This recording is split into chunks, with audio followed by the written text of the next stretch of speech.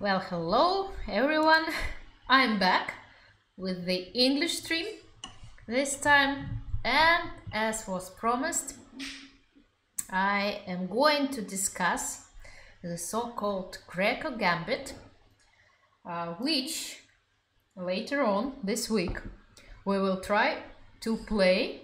With this exact position that you see on the board, we will try to organize the tournament, the whole tournament. Just a second, I'll be back really soon. My daughter is calling. Just a second.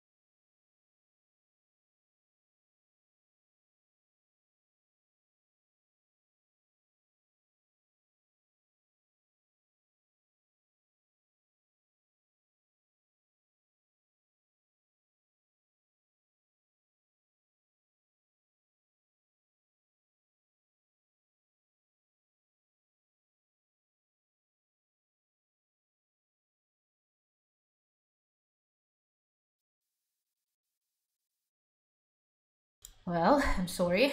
Yes. And in the ChessQueen club that I'm sure you're all going to join, in our weekly Sunday arena, we're going to try to play the whole tournament, starting with the same position. And let me give you some insight about this position that appears on the board after the first move. e4, e5, knight f3, knight c6, bishop c4, bishop c5, c3, knight f6, d4, e takes d4, c takes d4, and bishop b4 check, knight c3. Well, why is it so important to give a check on b4? Since after bishop b6, white's pawns are quite far advanced already, and they can continue their march forward and start attacking black's knight, which is quite unpleasant. Probably the strongest move here for black is d5, but in that case it's still not so clear how to handle this pressure in the center. And I will just show you one very short but quite demonstrative game which was played a long time ago in 1933. You see how unfortunate it is if black needs to go with the knight to h6, d5, attacking one more knight, and d6, pushing it even further, bishop g5, and here checkmate. Yes, white checkmated black quite easily. So that's why after c takes d4, in this line of the Giuoco Piano game, black usually replies with bishop b4 check. And here it's a crossroad. White has several interesting options, such as bishop d2, knight b to d2, and knight c3, which we're going to analyze today. And it's going to be the topic of this stream and of the tournament, of the weekly tournament on my ChessQueen club on chess.com. All those moves, knight c3, bishop to d2, or knight b to d2, requires a pawn sacrifice. Pawn sacrifice, knight takes e4 move is possible after almost every white's reply. And it's been, the theoretical part, it's been proven that these sacrifices, although they look quite promising for white, they don't really give them any opening advantage. That's why usually in the modern days, if you watch the top grandmasters games, usually white replies with d3, and they don't play d4 straight away, and they continue into more positional approach. They play in a slower mode, but hope to get some advantage later on. Also, you might have seen this e5 move, which is another very interesting direction we might discuss one day. But today we are looking at the very straightforward attempt for white to get an advantage in the Giuoco Piano. Knight to c3. How to continue with black when facing this? We are going to call this line Greco Gambit. Why? Because well, a very famous Italian player, the one that with whom the Italian chess school is usually associated with, the player of the 17th century, well, was known to use this line, and we know some of his games. One game I'm going to demonstrate today, which is quite famous, and I think I've seen this game from like when I was a child, and first I was introduced to this line of Greco Gambit and Giuoco Piano, and I was told to play knight c3 because at that time it was considered to be a very interesting continuation. Okay, so how to play? Black should accept this sacrifice. They should take on e4, d5, d5. I'm going to show you one very famous game that you might have seen already, and it actually started with the move d5, e takes d5, knight takes d5, and castle. And that's one of the main ideas for white here, is to sacrifice the central pawns, but to develop as fast as possible and try to attack the king, the black king that is still in the center. And as we can see, for example, knight takes c3 is often not enough, and is often met with this famous Greco sacrifice, since accepting the rook will just lead to a devastating checkmating attack. So it's really you should not play like this when facing the Greco Gambit with black. But let's see what happened in the game I want to show you. With d5, a black played bishop to e6, bishop to g5, bishop to e7, a very famous game that you might have seen. White is putting pressure on this king that is still in the center, f6, queen e2, pinning the knight, attacking it once again, queen d7, rook a to c1, and here black should have played king to f7, but they played c6, and I'm sure some of you is very familiar with this game. Well, it's been published in every single manuals of chess combinations, because it's a famous game between the first world champion Wilhelm Steinitz and von Bardeleben. Yes, correct. And the right continuation here is this wonderful, brilliant d5 breakthrough, attacking in the most, in strongly protected square, but unfortunately for black, white pieces are just too powerful on the two open lines. The game followed with c takes d4, then knight to d4. That's the idea behind the sacrifice, freeing the space to this knight that will go to e6. Knight went to e6, bishop, queen to g4, knight g5, discovered attack, and brilliant, another brilliant sacrifice. Rook takes e7, using the fact that after queen takes e7, rook c8 will follow, and white will win the game. So black tried to do his best and played king to f8, rook f7, very stubborn rook, continues her dance along with the king, rook to g7, king f8 loses because of knight takes h7, white wins the game like this.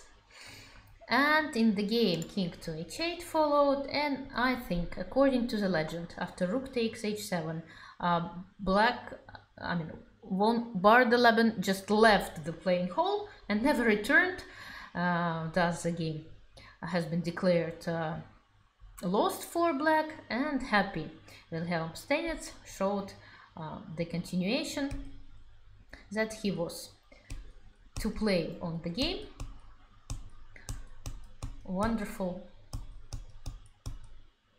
example of coordination and attack with queen and knight. Well, that's a very famous game, and actually it happened in this Greco Gambit that we are discussing. So after bishop b4, knight c3, it's better to take on e4. Actually, you should take on e4. And it's very important to know this line, because d5 can lead to quite an unpleasant position with the king in the center, and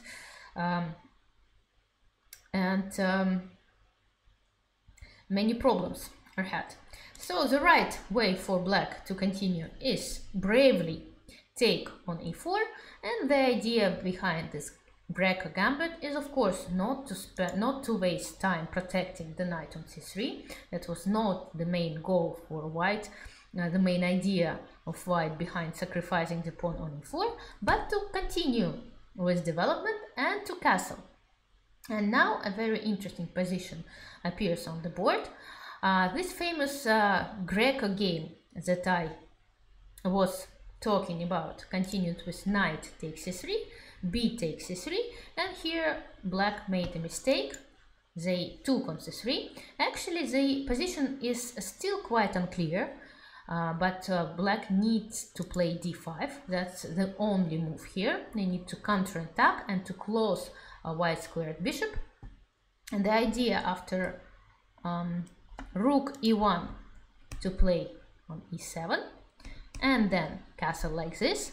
So okay, probably white's position is a little bit better due to better development, but it's not so clear. It might be about equal. And if white takes on b4, black takes on c4, and after rook e1 they cover the king with knight e7, queen a4, again another shield with the bishop. And this position also visually probably is a little bit better for white, but black can hold. I checked it with a very strong computer, and surprisingly, even though knight takes c3 has been considered as an inaccuracy for black, it's possible. It's possible to play, but then you need to reply with d5. The famous Greco game, however, after knight takes c3, b takes c3, continued with bishop takes c3, and that's already a mistake. Probably the strongest move for white here is bishop a3, straight away, not letting black king to escape from the center. But Greco continued with queen to b3, sacrificing the rook, and here again the only chance for black could have been this pawn's move to d5, with the idea to castle. Why do we play d5? In order to get the bishop under queen's attack, because if we castle straight away, then queen takes c3 will come, and black will lose the bishop. So d5 is the only attempt here to try to get back into the game, but in the game of Greco, his opponent continued with bishop takes a1, and in that case bishop takes f7 check, bishop g5 attacking the queen, king knight to e7. In case of knight takes d4, it's very important here not to give check on b4, because then white will just lose the game. Black will be able to protect, to defend himself, so it's very important to give a check here on a3. That's the way to continue. In that case, there are no more tricks connected with c5, and after king takes f7, bishop takes d8, white wins the queen, then they'll grab the bishop on a1, and the king is too open to be able to hold. But the Greco game continued with knight to e7, and then knight e5, a very nice move, and white's idea is to play bishop to g6. For example, if d6, bishop to g6 comes, queen f7 is a threat, and after d5, queen f3, white is winning. In the game, black took on d4, but then bishop g6 anyway, d5, queen f3, and that's a very famous position that I studied. And this game, I think I studied when I was just starting to play chess, when I was 6 or 7 years old. And that's the game I knew by heart and wanted to achieve on the playing board when applying this Greco Gambit. But it's not necessary for black to fall into this opening trap.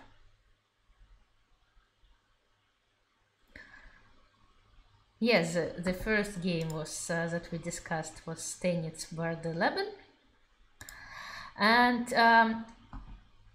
well, actually, the very first game that we discussed was Bishop b6. Here was the game between Boleslavsky and Sitov in Moscow, 1933.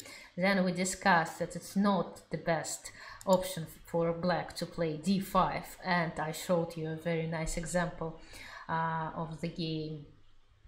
A very nice example in this line with the game Kosteniuk Bard 11. Then we continued with knight e4, which is the strongest way for black to play here, castle. And here I said that knight takes e3, always considered to be a mistake. And actually only bishop takes e3 seems to be a very serious blunder here for black. Instead, after d5, it seems that black is holding. So it's possible to take with the knight, but then you should know this d5 move, and the positions that appear in this particular line are quite unclear, and black can hold. But it's not the only way for black to equalize. And the strongest move here has always, well, it's been known for many years now, and it is bishop takes e3. And the idea behind this move, well, if a white takes with the pawn, then black just play d5, then castle, and get a good position. They are able to support the knight on e4, and maybe even they have better chances. So white that plays this line, they don't take the bishop, but instead they continue the game with a very nice counterattack, which is d5. And if black doesn't know how to play, they might well, they might be shocked by so many unexpected attacks that who knows, they can do something wrongly. In fact, there is nothing bad in black's position just yet. In fact, they have several good options, and I'm even not sure. I'm thinking, what about castling? Is it possible to castle? Well, maybe just after the castle. The problem is that black's knight is not supported on e4, and it's easy for white to attack it later on. So two moves can be suggested for black. One is knight to e5. I think that was the move that I studied a long time ago when playing this line with black. The idea is after b takes c3 to take on c4, after queen d4 castle, and white needs to take one knight. One way or the other, it can lead to the same position after, for example, queen takes c4, knight d6. And despite the fact that black is not developed yet, and white can hope to create some pressure around this h7 square after, for example, queen to d3, but usually black should be able to finish development by playing b6 and developing the bishop to b7. And even though the position looks quite scary, right? The queen and the knight looks at this h7 pawn, but in fact after f5 it seems that black will be able to hold, and we should remember that black still has a pawn up, so they still have an extra pawn. Thus, whether white has enough compensation for this pawn or not, it's not so clear. And there is a game in my opening files with this variation by Vishwanathan Anand that played with black in his match against Fritz 6 in 1999, and he was able to win this game, but computer actually didn't play so well. I mean, the computer just offered this queen's exchange, and thus just got to the position with pawn down. This endgame was pawn down, so it's not really the best way for white to continue.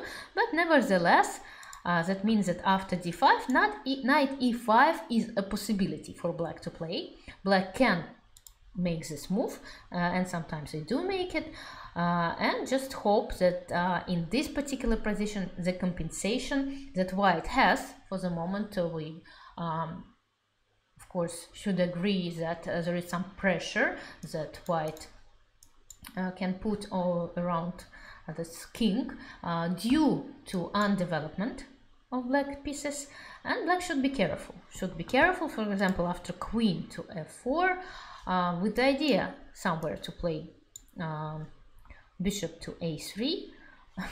Black has a very nice maneuver with the rook to e4. Although I'm not sure it's the best way for black to proceed. Anyhow, knight e5 is possible, but some players prefer the other move. It's really a question of taste, of what to prefer and which position to play. As I already mentioned, there are several options for black in this line. That's why the Greco Gambit is not being played with white on a very high level. Bishop to f6 is another strong reply for black. Why not knight to d6 to avoid losing the knight? When? Here. Knight to d6. That's a good question. Well, I mean, two pieces are under attack, right? And well, probably white will just take on c3, and yeah, that's an interesting question. I mean, here they can always take back. Your king is still in the center. Let me double check what will follow. That's true that knight d6 is another option to remove the knight, and well, the only problem is that you still have the king in the center, and that means that you will need to do something about it. Probably knight d6 is also possible. is also possible. As I said, there are several ways for black to play, to face this line with. You just need to pick up a line that seems to be well, less dangerous to play. After knight d6, white can take on c6, d takes c6, and here the problem is that if you take the bishop, then you are losing because of queen to e2, check. If you protect the king with the queen, then queen takes c4 follows, and here you end up again in this very unfortunate situation where the bishop is under attack, the king and the queen are on one line, so if the bishop just retreats, you'll get to this unpleasant pin. And thus, after d takes c6, black needs to be very careful, and they need to play like this, they need to castle, and then white can try to, well, to put some pressure on black, because after queen e8, the queen is lost suddenly, so f6 is the only move, queen d5 check, king h8, and again, maybe this position is holdable. Maybe it's possible to make a draw here. There were some games with this position, and yeah, why not? Why not? I mean, if you're ready, if you know this line, if you analyze it a little bit further on, then maybe even knight d6 is possible here. But again, you should be ready and prepared with strong replies, probably like the line with several the only moves after white's moves and white's takes. So knight d6 might be a possibility, but as I already mentioned, there are several ways to play here with black. Knight to e5, I was told to be the strongest, but later on I realized that it might not be the case. There are several other good moves for black, for example, bishop to f6. And here, rook e1, white usually plays, knight e7, rook takes e4. Here it's a crossroad whether to let white play d6 after castling. And again, here's a position where white is a pawn down, but they do get some pressure, some compensation for it. Most likely everything will be exchanged, and the d pawn will be won back with by white, and will reach an equality, probably. So castling is possible. It's possible to castle.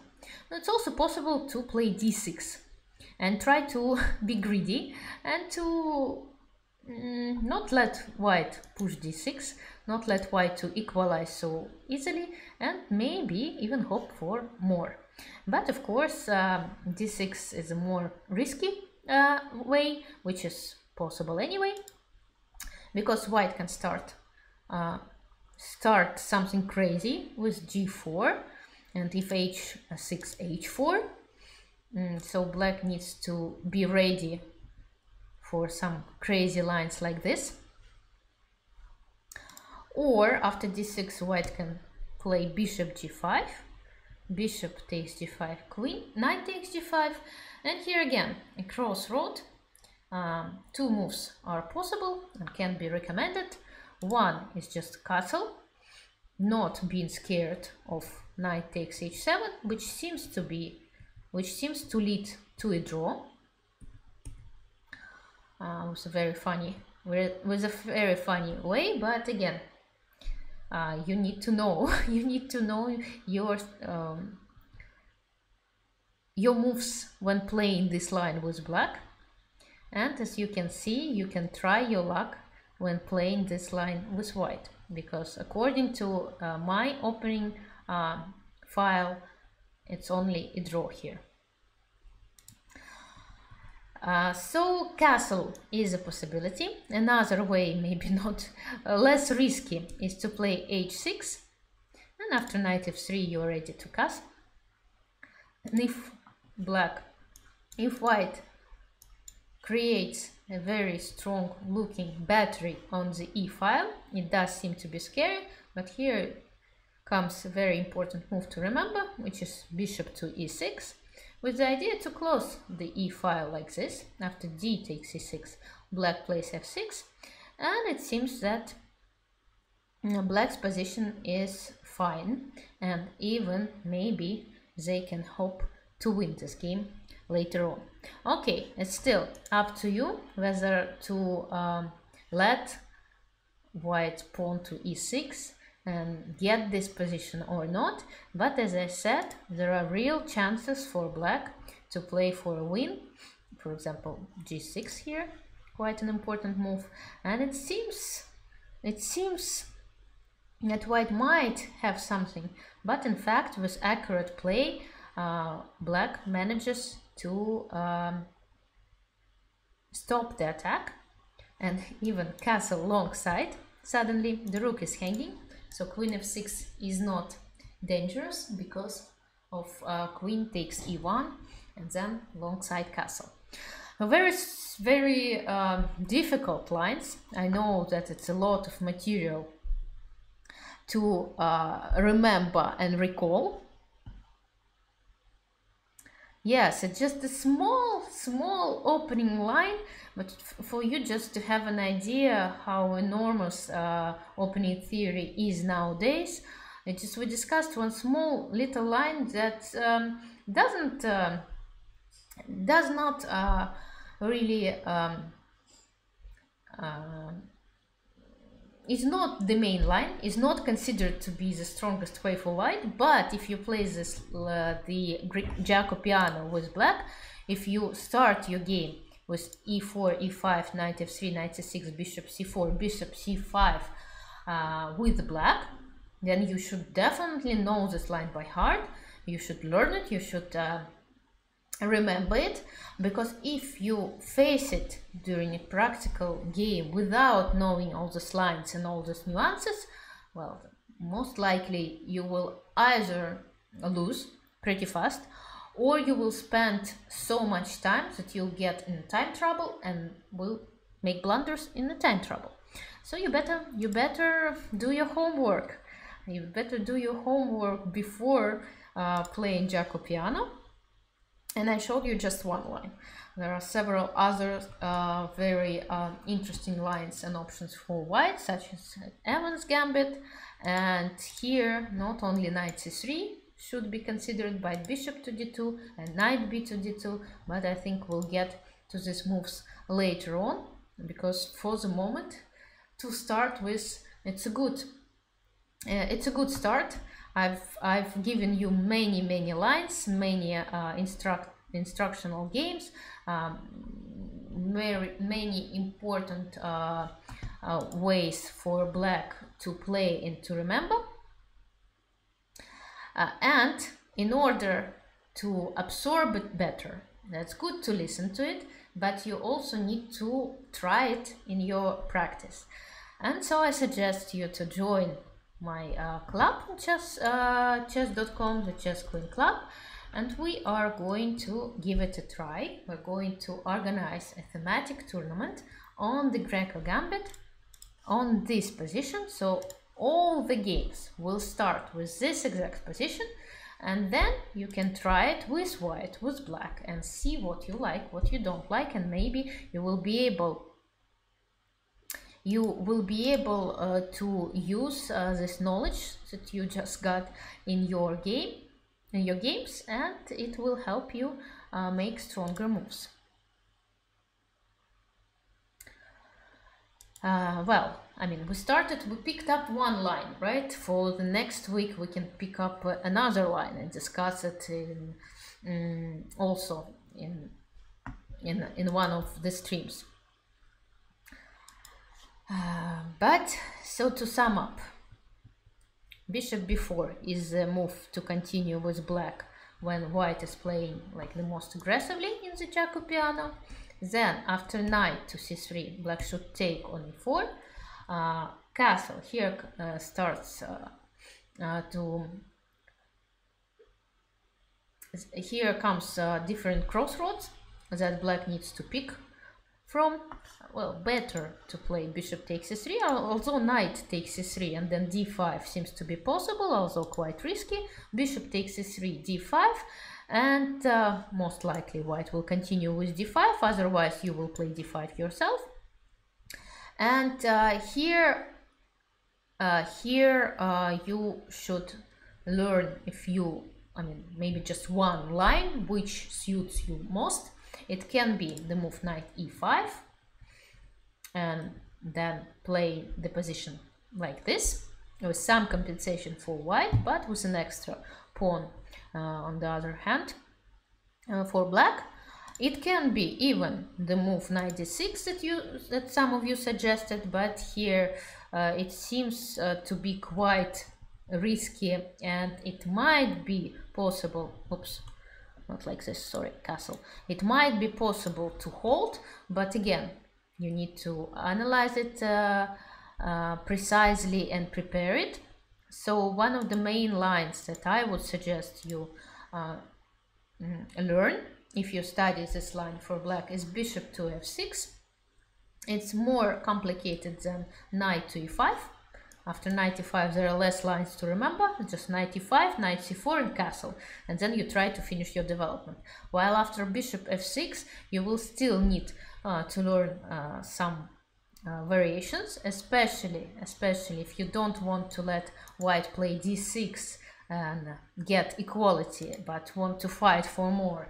When playing black here, you should analyze more deeply with computer at home the moves g4 connected with h4. They should not be dangerous for black, but anyway, it would be advisable to see how computer reacts, what you are going to do if you are faced with such a courageous play from the white side. They might pick this move, and of course you should know how to react after bishop g5, bishop takes g5, knight g5. Castling seems to be possible, but then again knight takes h7 gets white quite a dangerous attack, which seems to be only enough for a draw. But if you're playing with black, whether you're ready to play under continuous attack and just hope for a draw, that's another question. Or you can try to remember the line that starts with h6 and then a very important move, bishop e6, closing the e file and thus leaving black with an extra pawn. Rook takes e6 is not giving anything for white. Maybe just one check is possible, but that's basically it. And after d takes e6, f6, the position, the e file is closed. The black's plan is to play c6, queen a5, and then long side castle, or queen c7 or queen b6. It's really depends on the position. And thus black even get a chance to win this game, which is probably why white is not playing this line often. But again, for a blitz game it might be a good try, and we are going to give it a try on Sunday, this coming Sunday. Have I played it over the board in rated games? Well, I did play it when I was small in my children's tournaments. I mean, when I was competing under 10 years old and so. So I did use this line with white. My opponents tried this line several times, and I was I was playing with black in many blitz games. However, in tournaments practice, I think I opted several times for bishop to d2, but that's another story, and we might analyze this line again in details, but next time, because it also requires a lot of nuances and lines.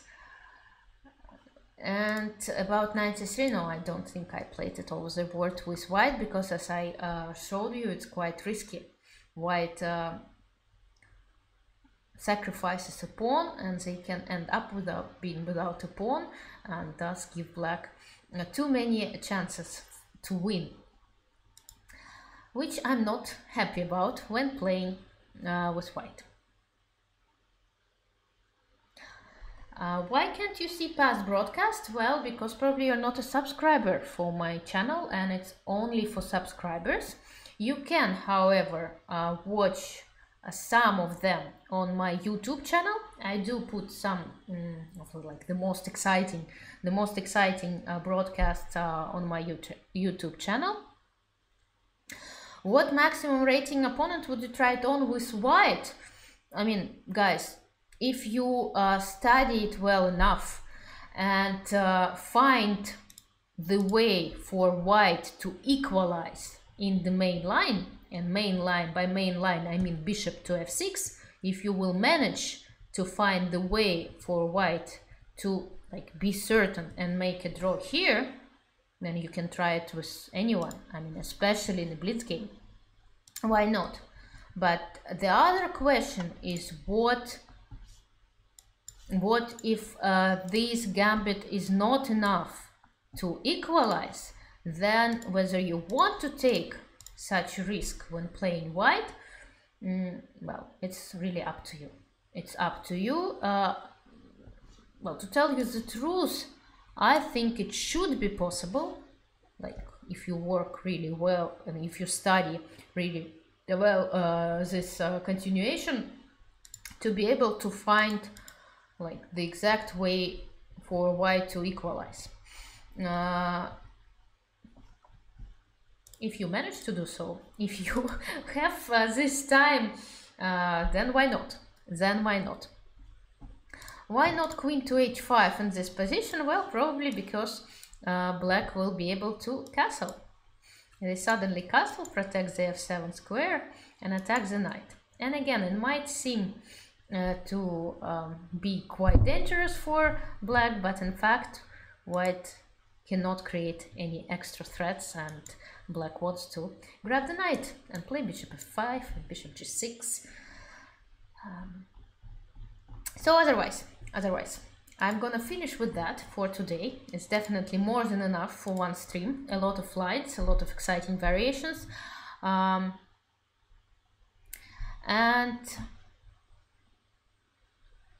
hopefully they gonna help you to understand better this gambit, and maybe even try it in some of your games with white.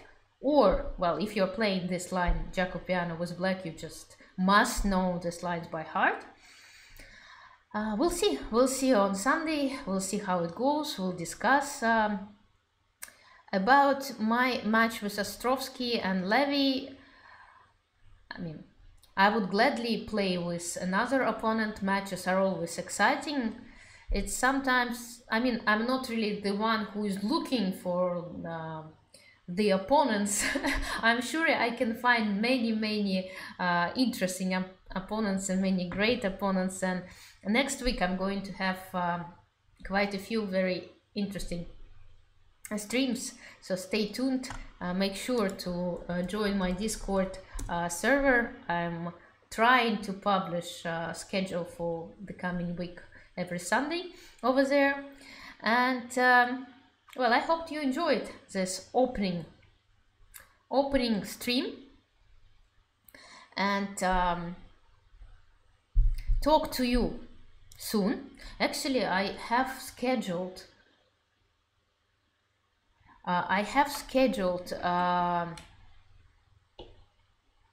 stream for tomorrow morning, already at 9 AM Central European Time, on the new episode of my Chess Killer Tips podcast, and I haven't prepared it yet, so I will finish for now. We'll run and try to prepare something for tomorrow morning, and I'll be back with another stream in English tomorrow morning. So hopefully you're gonna be present as well, and we'll talk then. Thank you so much for listening, for discussing this Greco Gambit line, and again, I hope to see all of you really soon. Take care, guys. Yes, 9 a.m. So quite early. Take care, guys. All the best. Let me see who is streaming now to send you to a raid. Well, Jan не помнящий streaming, so that's an easy pick. I'm going to send you to Jan's channel. And see you all tomorrow. I hope we agreed on that. Take care, guys. Bye.